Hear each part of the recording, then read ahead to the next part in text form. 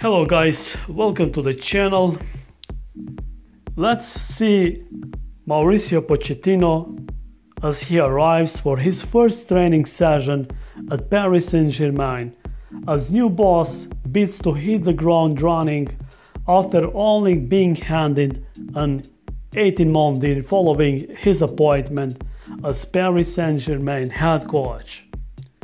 So Pochettino took his first PSG training session today.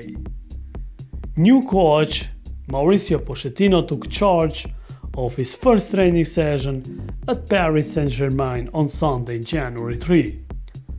Former Tottenham Hotspur boss was named head coach of PSG on Saturday, January 2, with Argentina replacing Thomas Tuchel, who was sacked on Christmas Eve after 4-0 victory over Racing Strasbourg.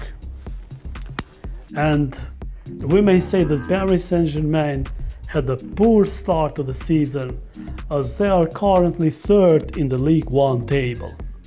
However guys, the 48-year-old who has signed a deal until June 2022, and today he took charge on the training session ahead of his first game in charge, a trip on Wednesday with Paris Saint Germain will play a game under the eyes of their new head coach.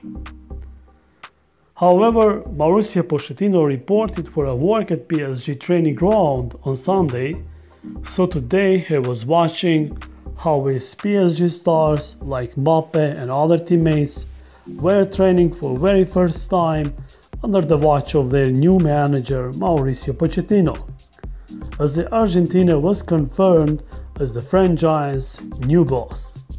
So he replaced Thomas Tuchel after a disappointing start to the season 2021.